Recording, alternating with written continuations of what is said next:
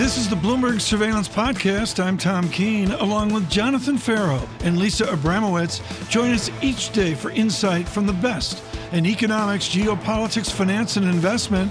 Subscribe to Bloomberg Surveillance on Demand on Apple, Spotify, and anywhere you get your podcasts, and always on Bloomberg.com, the Bloomberg Terminal, and the Bloomberg Business app. Right now, we're going to dive into this. This is really important, and I'm going to give you a little bit of visibility here.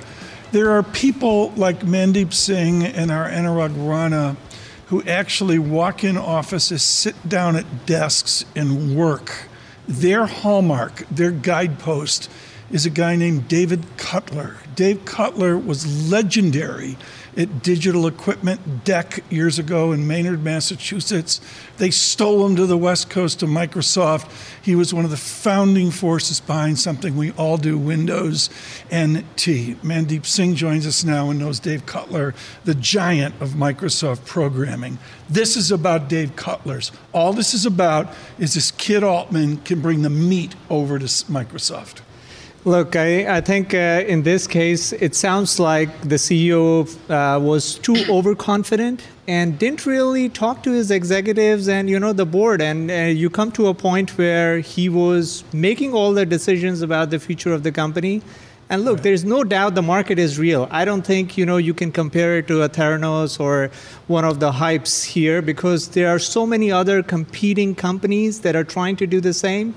The CEO really wanted to move fast in this case, right. And clearly the board and the executives weren't, in line with. There will be 40 phone calls made today. Mr. Altman, Brockman, I believe it is, who's joining him, is well. What are the attributes they will use to sell a given really, really super byte, first in their class, and everything? One of these whiz kids. What are the attributes they sell to say, join us at Microsoft?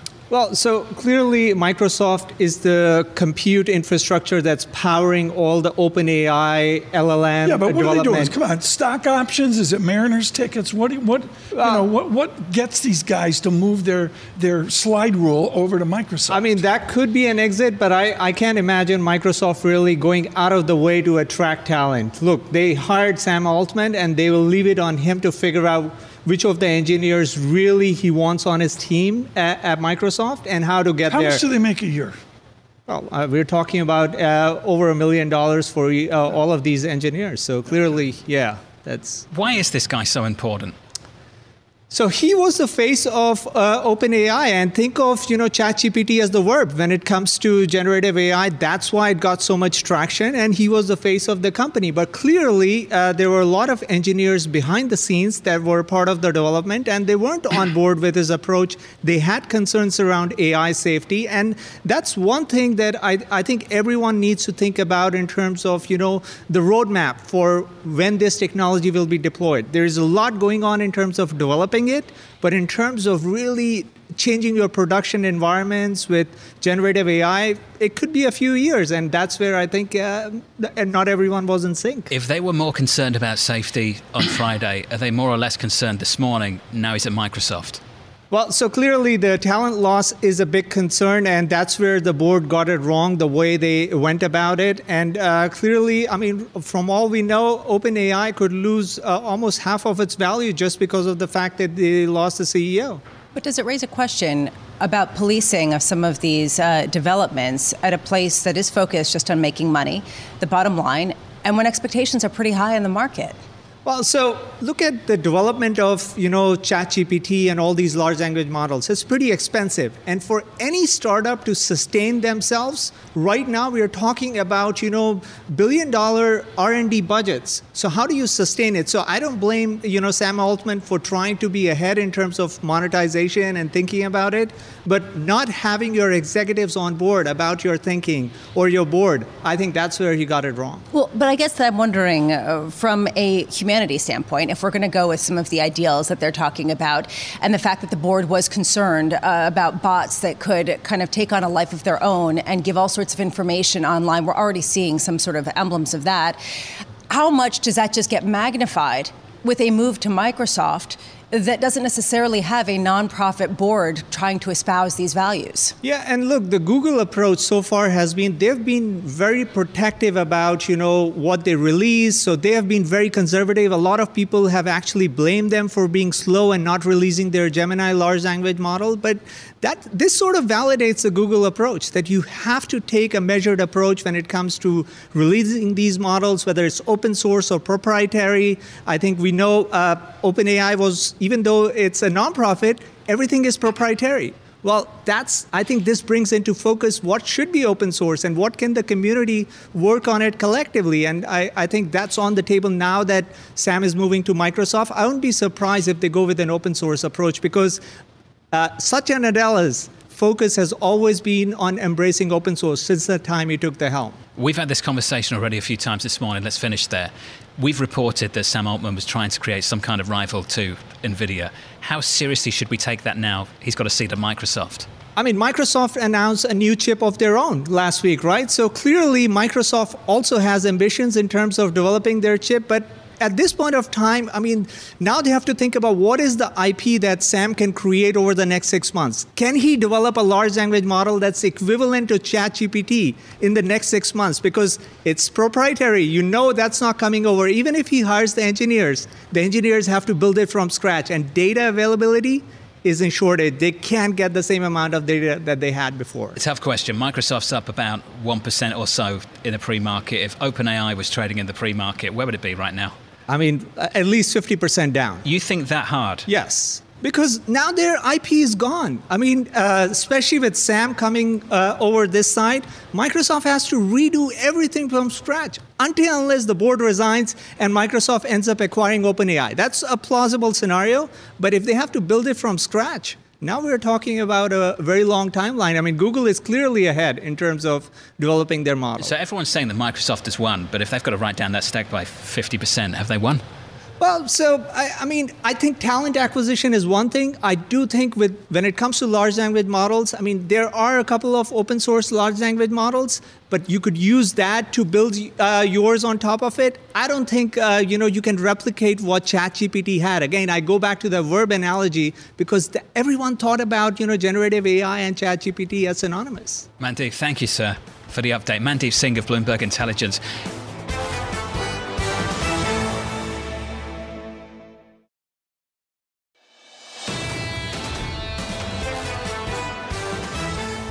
Joining us, he's on the short list to be the new Minister of the Economy for the Argentine Republic. Andrew Hollenhorst joins us, Chief U.S. Economist at Citigroup. Before we get to the serious stuff at hand, how do you save culturally? I mean, Citigroup, with your incredible Latin American experience there, no other bank has that experience. How do you save Argentina? Yeah, I mean, I think it's what we're seeing in Argentina is what we've seen in a lot of places across the globe, which is this kind of anti-establishment, anti-institutionalist trend that we're seeing in policymaking. And when you look at the inflation rate in a country like Argentina, you can see why people are looking for a change. How are we seem so alone now in a constructive policy out of the pandemic. How alone will American policy be in 2024? I mean, I think one thing that really strikes me when you look at U.S. policy relative to the rest of the world is the deficit in the U.S. This is a country now where we're running 6, 7, 8% of GDP deficit in a world with a very low unemployment rate. There are very few countries that can do that. The U.S. may be the only one, maybe some other examples that can just consistently run a large deficit like that and continue to provide generous fiscal support. So that's just a very different situation for the U.S. Big data point this week, jobless claims. Let's go there. You mentioned this in your research. At some point, this loosening of the labour market is an unwelcoming deterioration in the data. Are we close to that on jobless claims? We may be, and I think that's, I think you said it earlier, we're getting some conflicting data here. You have the unemployment rate that's up about 0.5 percentage point over the last few months. If you just look at that data series in isolation and don't try to kind of explain away what you're seeing there, and that's what we tend to do as economists, That's what you've seen before every recession. It looks very much like the path into a recession. Now the jobless claims have been low. They're still low, but they're rising. So I think that's the difficulty. We're waiting for data that will confirm one of these narratives, and you just don't have the data in yet. Neil Dutzer of Renaissance Macro had this great phrase in the last couple of weeks, soft landing nirvana. A lot of people are embracing that soft landing nirvana. Are you still anticipating that this dual mandate of the Federal Reserve is going to be in conflict in the coming quarters? I think more likely than not it will be, and that's just based on the history of what we've seen in cycle after cycle. It would be great for the Fed, it would be great for the economy if you just had this wonderful nirvana-like scenario where everything kind of slowed on the same schedule. If we had a different inflation print last week, we'd be having a very different conversation now, and I think that just shows the extent to which this market is focused on the very recent data. So we had softer inflation print, we have jobless claims that are coming up a little bit. That looks like something that could be consistent with a soft landing, but are you going to get some data that starts going in different directions? Probably, and this is probably going to become a lot more difficult for the Fed. But just to build on that, is there an inherent conflict in your belief of a growing chance of a hard landing, of a recession, but also sticky inflation? Yeah, so I think that's the real difficulty, and that's what we haven't seen really in decades, where you have inflation that's still running above target and you have growth that's weakening.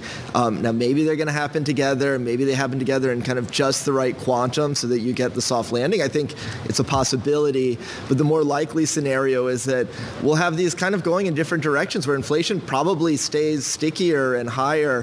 One issue with inflation and the way that the Fed is conducting its policy is inflation is going to lag what's going on in the rest of the economy. So even if the economy starts slowing down, job market starts loosening, you'll still be running inflation that reflects where the economy was 6 months ago or a year ago, and 6 months or a year ago is very strong. So are you saying that the Fed won't be cutting rates as much as people think next year because they won't be able to justify it given where inflation is? Yeah, I think that's really the risk here, and it could happen a couple ways. So you could have this scenario where the activity data is weakening, but you still have inflation that's sticky and high. On the other hand, even if we're on something that ends up looking more like a soft landing trajectory eventually, there wouldn't be a lot of urgency for the Fed to cut rates in that scenario. I know theoretically if inflation comes down, and I agree at some point the Fed would be cutting rates, that could take a very long time before we would actually get those Fed cuts. I need to ask you about the linkage from your UCLA and the giant almanac over to William Sharp, who was a student up at Stanford eventually, to you, which is the risk-free rate. You absolutely nailed the increase in rates. Do you have any clue where the risk-free rate is in 12 months? Yeah, like we were just discussing, it's going to depend on the economic scenario, and I think you have to be open to economic scenarios here. We do know that we're in a world where inflation has been higher, has been more volatile. We know that the correlation between equities and fixed income has flipped. Essentially, you have equity prices that are falling at the same time bond prices are falling. That means there'll probably be some more term premium in there. That means you'll probably have a higher interest rate, all else equal. So if anything, that risk-free rate is probably going to be higher. Andrew, what changed? What changed? What changed about the fundamentals of things that's going to lead to this different outcome now relative to pre-pandemic? I think the single biggest thing you can point to is what's different in goods inflation, and I think that's what we're all not looking at enough right now, because we've had a big disinflation in goods. So I think it's easy to kind of look at that and say, well, we've kind of returned to this pre-pandemic goods deflation, and that's what we had pre-pandemic. Goods prices went down over time, and I think anyone who's been out buying things over the last couple of years, certainly the experience is not that goods prices are down. Now, some of that was specific to the pandemic. Some of that's not going to continue.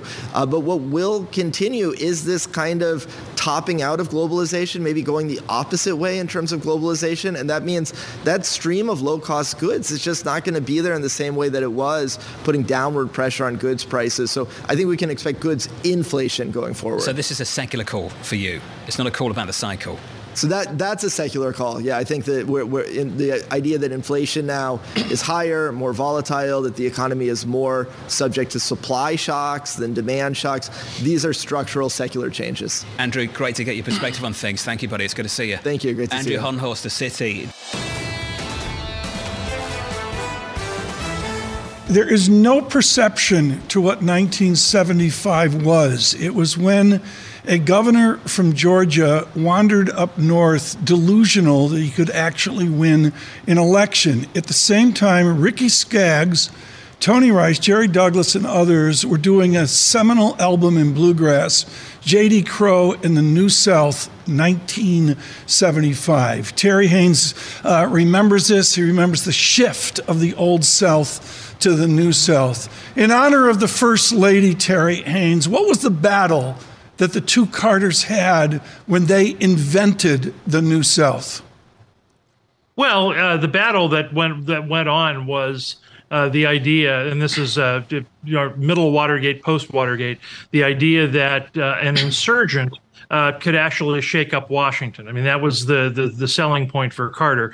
He managed to make that case. He won by a little over President Ford, but then he ran into the realities of Washington, where Tip O'Neill and others took him aside and said, no, actually, this is the time where we get to make the policy and you get to sign the bills. And what ended up happening was basically a 3-year Democratic food fight that weakened Carter greatly, not least because Ted Kennedy ran against him, and that ended in President Reagan's election. Is this Democratic Party now any shade or idea of what the two Carters knew? Yeah, some of them are, but I think that President Carter would likely be unhappy with the progressive direction, largely because, he would be aspirationally progressive, but the idea that, they couldn't win on a particular platform would not be helpful. And he'd see the politics, I think, very, very differently than the current group does. Who do you think, Terry, is going to be the torchbearer for the Democratic Party in the next 4 to 8 years? Beyond Biden, there's going to be a lot of people that are going to fight that out, from Governor Newsom to Governor Whitmer of Michigan. There will be 4 or 5 others that will try to pop up.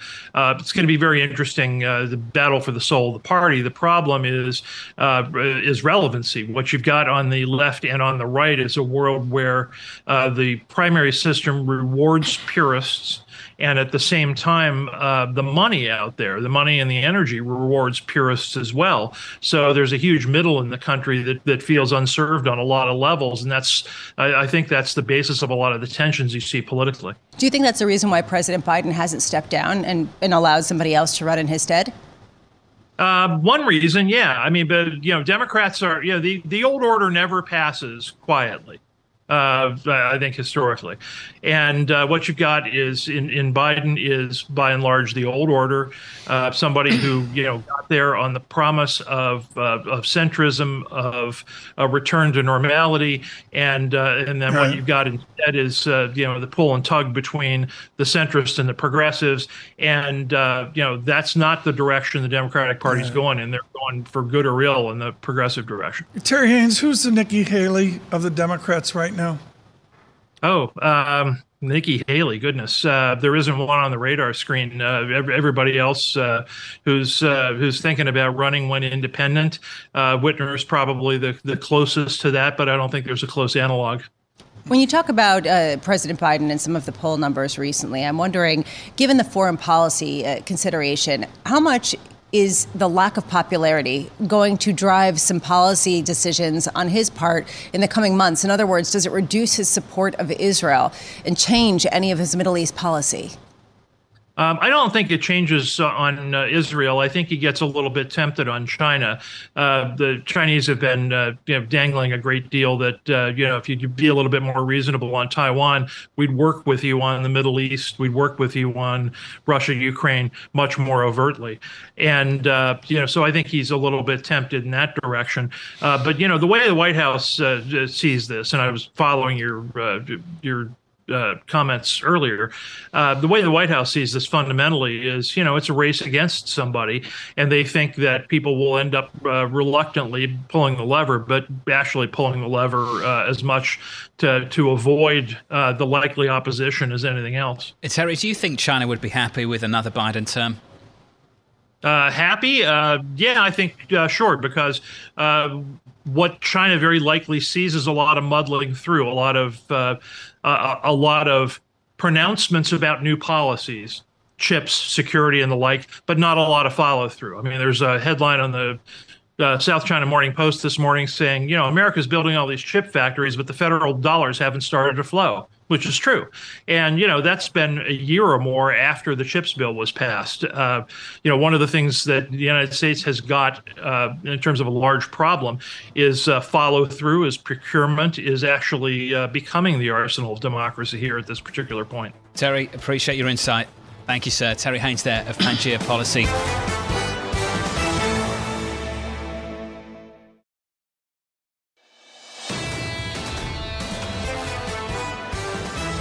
So we sort of snoozed off with Jane Foley in London last time that we saw her. Maybe we could do better. Why don't you bring in Jane here with big moves in foreign exchange? Hold on a second. We did not fall asleep. It just seemed to be range bound, and now we've actually broken out to 109. The low that we got over the past couple of weeks was just a bit ago at 106.77.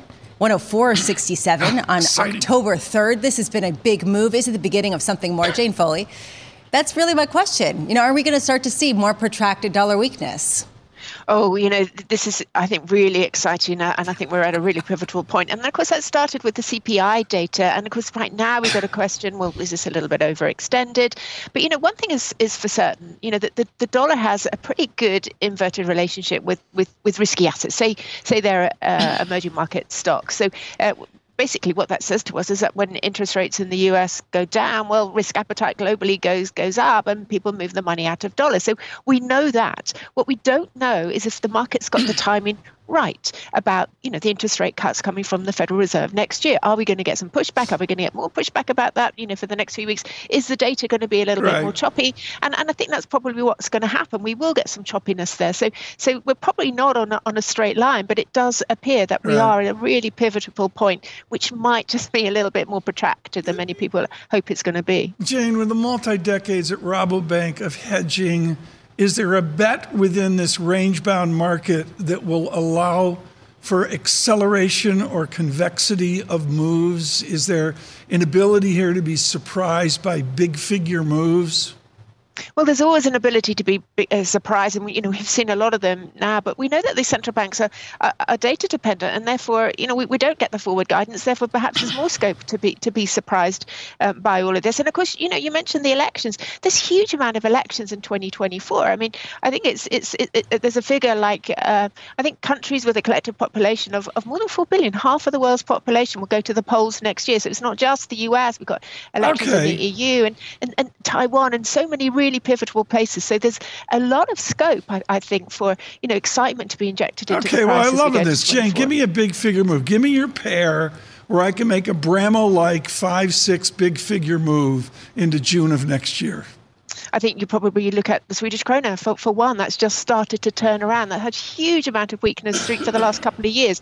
That's beginning to turn around. I think we krona could see against what? Coming back, even against the euro. If we look at the Aussie dollar, if the risk appetite does pick up, and of course that's the big if, it will eventually. But this could be a protracted time of the market, trying to pick out and maybe knocks back from data, knock back from the Fed. But perhaps if we go, towards the latter half of next year, I think the Aussie will do really quite well because the fundamentals in Australia are really quite good compared with many other countries in the G10. But of course, that necessitates a pickup in China too. So, China is going to be a really important part of this risk appetite story and how it emerges in 2024. But Lisa, that's right where I wanted to go, which is Aussie off Pacific Rim going north. I don't know who you play, Aussie, Sing Dollar, Aussie, China. I'll leave that to adults like Jane Foley. But to me, Australia always has a modest surprise here. Plus, they won at cricket. They beat Sachin Adela's India. So, if they're long cricket, you go long Aussie. I'll leave you to the cricket updates, but just sticking with the Pacific Rim, there is a question, if you want a real big surprise, maybe Japan is the way to go.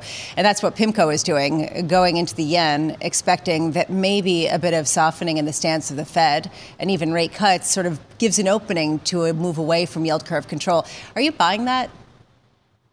I think it will happen, but I'm still not too excited about the pace. Yes, I mean, I think the real story for 2024 will be, yes, more unwinding of yield curve control, but it's when are they going to be able to hike interest rates? And I listened really carefully to the comments from Ueda just a couple of weeks ago. He's still really, very cautious. And then we had some very disappointing GDP data from Japan. And of course, that's what we need. If we had better growth in Japan, we'd all be a lot more confident that they can move away from negative interest rates. So we need to watch the economic data. And as long as that's sort of disappointing, I think it's still difficult to get too excited about the pace at which this unwinding will come. But we have started, or Japan has started the process of this unwind from, very accommodative monetary policy settings. What the question is how fast can they really go? Jane, let's get away from G10. Let's go to something different. Finish on this. How does a country experiencing more than 100% inflation get rid of its currency and replace it with the US dollar? Jane, I'm sure you and the team have given this some thought. How's this going to work in Argentina if this is the road he wants to go down? Well, I mean, that's what he said, dollarization, and I think what they probably do is probably just use the dollar a lot more in trade, price things in the dollar and just piggyback off the back of the Fed's much more credible interest rate ability. So it's just that piggybacking off the Fed as much as they possibly can. But this is not going to be an easy dynamic, as I think we're all aware. Going to be nothing easy about this. Jane, thank you. Jane Foley there of Rabobank. Full disclosure, I'm a member of the Council on Foreign Relations. I can't say enough about his public service back well to World War II, starting with the Keene essay and other great moments along the way. And I remember, I'm going to say 15 years ago, when the CFR, the Council on Foreign Relations, had the courage to reinvent themselves digitally. It is one of the greatest successes in anything we do, this in international relations. The website of the Council on Foreign Relations, which is the foundational intellectual input of Richard Haass. So what do you do when Haass exits? The joy is it's Michael Froman, president of the Council on Foreign Relations, to say he's former U.S. trade representative, barely describes the miles he has clocked on airplanes for this nation. Michael, just thrilled you could join us this morning. Congratulations on the new effort with the Council on Foreign Relations. It's a little busy out there, Michael. What are you focused on right now? Well, we see the return of great power politics with Russia at war, the emergence of a competition, multi-dimension competition with China. And of course, you've got the war in the Middle East breaking out and global issues like pandemics and climate change still to deal with. So there are a lot of issues on the global agenda, a lot of demands for cooperation and collaboration. Right. Precisely at a time when there's also a lot of fragmentation. So it's a very challenging period. There is a bipartisan tone to the Council on Foreign Relations in this new Foreign Affairs magazine, your work with President Obama. There's Mr. Gates, Secretary of Defense, with an important essay in your Foreign Affairs magazine.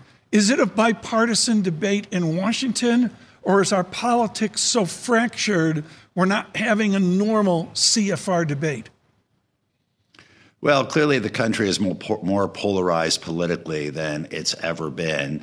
I think when it comes to foreign policy, national security, there is a bit more of a nonpartisan or bipartisan debate going on. The center left and the center right, I think, share a fair number of perspectives. And of course, then there are a wide range of perspectives from in both parties as well. But right now, whether it's Ukraine or the Middle East, I think the majority of both parties are very focused on providing the necessary support. And when it comes to an issue like China, there's a very strong bipartisan consensus that we need to be very firm with China and reset the relationship. Focused on that, Ambassador Froman, just taking a look at what happened last week, do you think it truly was more of a success than maybe many people are giving it credit for? I think it was a success in that the goal was to stabilize the relationship heading into 2024 when you have elections in Taiwan and elections in the United States where the China issue is clearly going to play a role. And I think they both achieve that in terms of not just talking, because we shouldn't confuse a meeting or a conversation with actual progress, but they did make actual progress on issues like military-to-military conflict management, on fentanyl, on climate change, and on really trying to reset the relationship going into next year. So President Xi gave a speech in San Francisco, which frankly could have been given 7 or 10 years ago. There was no wolf warrior diplomacy in evidence. There was no reference to the challenges and conflicts that have defined the relationship over the last few years. And I think there's a real effort on their part, for their own reasons, that the Chinese want to make sure that we have a more benign international environment looking ahead. They want the appearance of at least some sort of back to the future when it comes to the business climate. But there's a real question about how much that really carries through. There was a lot of discussion about them buddying up with Iran, as well as North Korea, and particularly siding with them with respect to certain issues in Ukraine as well as in Israel. Today, Chinese delegates are meeting with Arab nations to try to discuss what's going to happen in Israel. Do we have a sense of where they stand on this, of what they are going to argue for?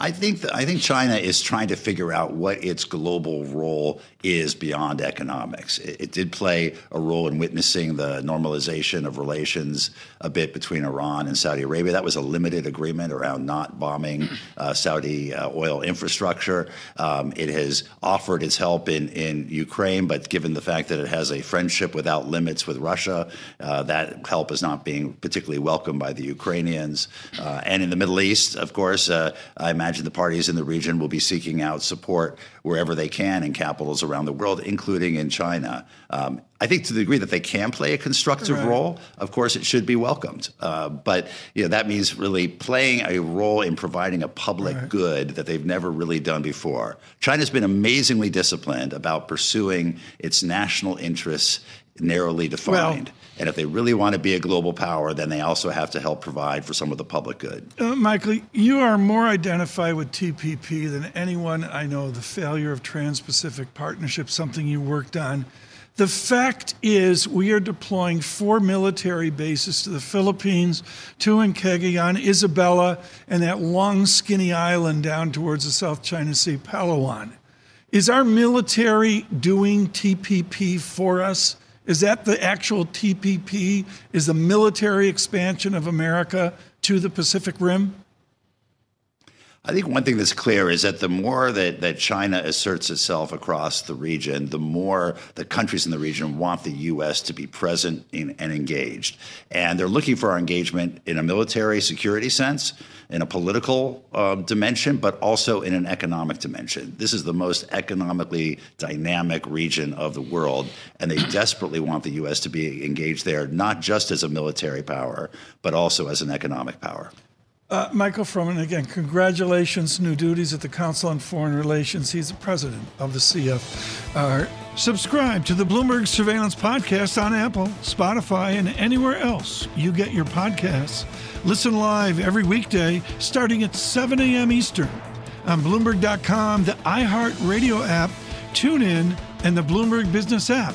You can watch us live on Bloomberg Television and always on the Bloomberg Terminal.